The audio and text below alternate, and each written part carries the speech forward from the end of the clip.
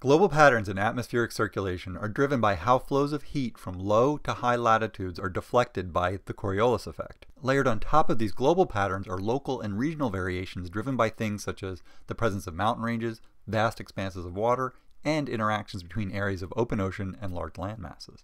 One type of large regional pattern found in several parts of the world is the seasonal monsoon cycle. Most people associate the term monsoon with heavy rainfall. And while heavy rainfall can occur during parts of the monsoon cycle, the term actually describes a particular type of seasonal change in the prevailing wind direction.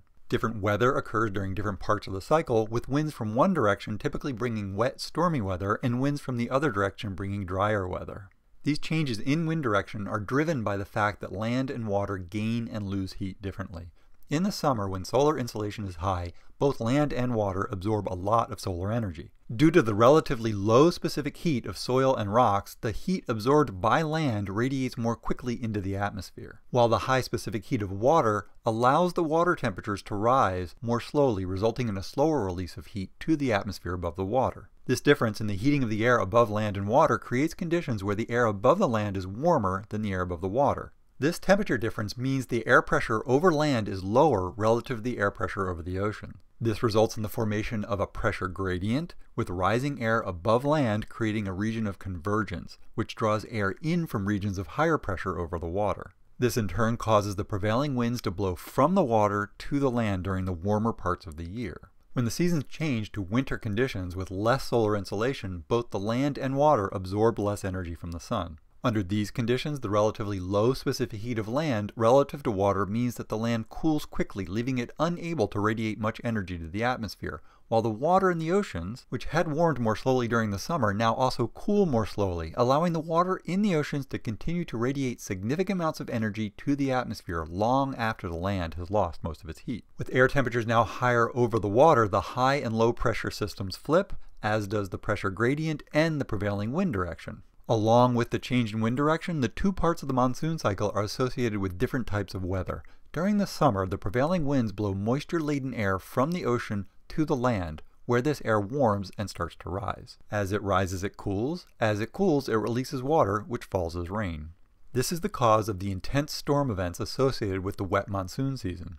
The summer or warmer monsoon season is associated with warm, wet, stormy weather and relatively high winds due to the strong pressure gradient between land and sea.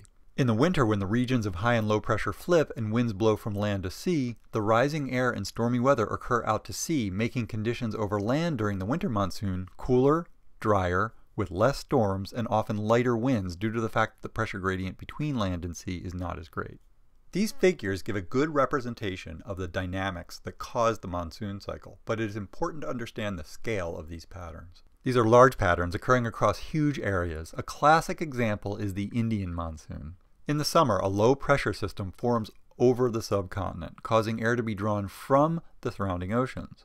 This moisture-laden air causes the dramatic stormy weather associated with summer monsoons. In the winter, as the land cools more quickly than the surrounding water, a high pressure system forms over the subcontinent, causing the reversal of the winds that define the monsoon cycle. This change in wind direction brings cooler, drier, and calmer weather. Western Australia, on the other side of the equator, also has monsoon seasons. In the Australian summer, which runs from November to April, prevailing winds blow from west, bringing wet, stormy weather. In the winter, winds reverse direction, blowing offshore, creating drier conditions. In addition to the classic wet and dry monsoons seen in India and Australia, monsoon cycles occur in tropical Africa, Southeast Asia, South and Central America, and even up into parts of North America.